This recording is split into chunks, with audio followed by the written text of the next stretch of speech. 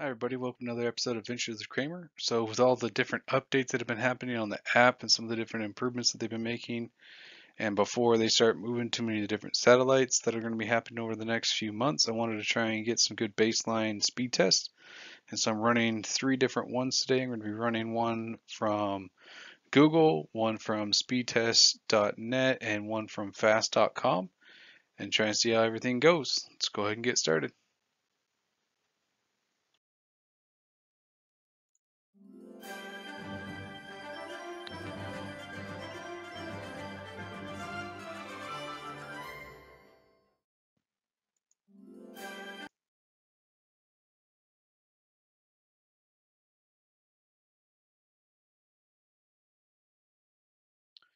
So, here's our first one. Let's go ahead and try and check it out.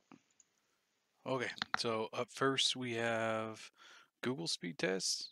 The new update, the 1.0.21, so we're hitting 80. So definitely lower on the download. I'll try running each of these twice though. It's definitely a lot higher on the upload there for a little bit. Looks like it's leveled back down to 18. Wow, 21 millisecond ping. So that's really good. I try and base all the different servers out of Seattle when I can set and pick them. Let's do this one more time here just to double check. See what we have happening here in 93, 95. Nice, there we go, breaking over 100. So that's really nice to be able to see. So 103.9 on the down that time, so definitely that's really good. 41, I have never seen an upload hit that high. I know it's going to be slowing down some, but that is, wow, 32.9. The 24 millisecond ping, that is the highest upload I have ever seen. Awesome. That is super cool to be able to see. Now it's time to start checking some of the other ones here.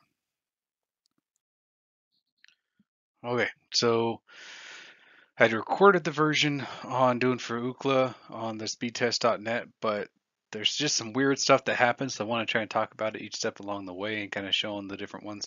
So at first, had a real nice result, a good 92 on the down, 25 on the up, which that upload, and from what I'm seeing so far on some of these updates, the upload has increased even more. Like whenever it first started out, all the way back like late October, it was like anywhere from 12 to 15 was right at the average that you'd be getting for an upload. And then after a couple more updates about a month later, it would hit right at 18 megabit is what you'd be getting for the upload. But then now all of a sudden it's hitting this nice higher than like 20s. And even just like I was on the last one, all the way up into like the 30s for an upload. But where it happened is the consistency for the next ones. So still a good ping on the for happening on that. But what was weird though, and I didn't see when I checked the app, I didn't see any like disconnects from the satellite or anything like that. But for whatever reason, the upload just tanked and dropped all the way down to a 4. The download did okay. I mean, that's still super high, but something weird. And then I was like, okay, I'm gonna run it one more time just to be able to try and double check.